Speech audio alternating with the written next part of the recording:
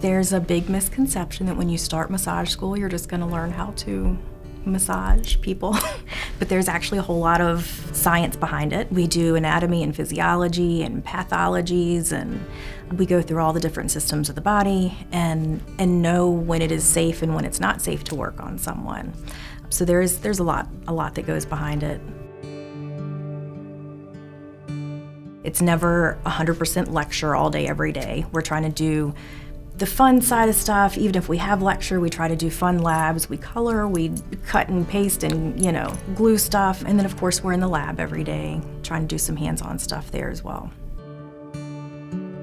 At this school, we do a whole lot of different modalities, so it's not just your basic Swedish and deep tissue. We have reflexology, and we do hot stones, and we do scrubs and aromatherapy. There's a ton of them that we pack into the program, which makes our employers love us.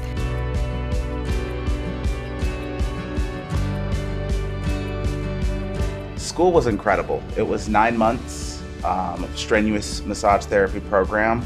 But the teachers were amazing. My classmates, we all worked to push each other, but we stayed loving. And I think it really impacted my craft. People come to you once a month, maybe 4 times a month to feel better.